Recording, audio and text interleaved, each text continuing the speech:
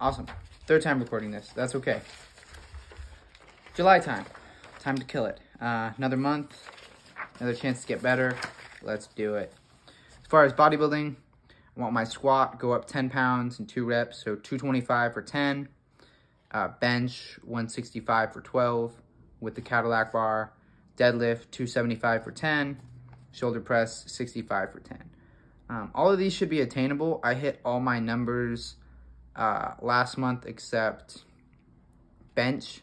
And I think that's because I didn't realize it's just harder. It just is. I don't know why, but that's okay. I do cardio every day. Lifting days, 10 minutes. Off days, 30 minutes. Should be attainable, not that hard. I actually love cardio because I don't go hard, because the less hard you go, the easier it is to recover. But I do it on an incline, walking at a pretty good pace. I mean, my heart rate's at like 120. And I just like it because it's like stable. It's like a whole mental rep, like one big mental rep, you know? And I think it like, okay, gotta keep going. And it's just like, I don't know, I really like it. As far as muscle head goes, 8 orders, double last month, but I'm gonna do at least 2 ads and then probably 2 different giveaways. With the ads, I'm gonna sponsor them, I guess. And then with the giveaways, I'm gonna sponsor those as well. Like, I'm really gonna keep trying hard, DMing people every day, posting twice a day. And yeah, we're just gonna keep taking that day by day. Bodybuilding, business, brain.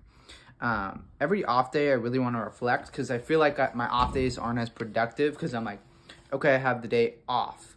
Let's do what I want first and then do the stuff that needs to get done. Which is definitely how you should not look at the day. Treat it as the same, right? If I get everything done, normally I have work at 2, get ready at 1:30.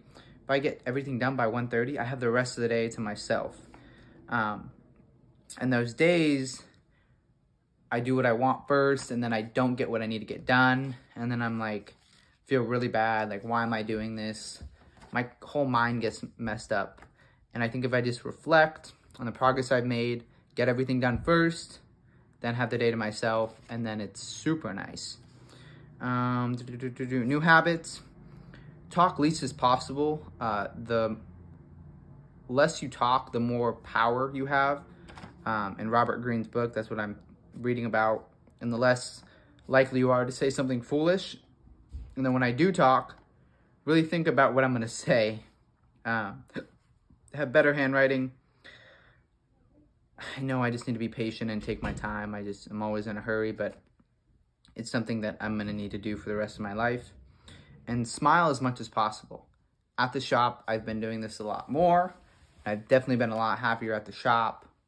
Getting better sales. Like, everything has gotten better. And it's not hard. Like, since I've done it now, it's like a routine. So if I could just do that all the time, whether I'm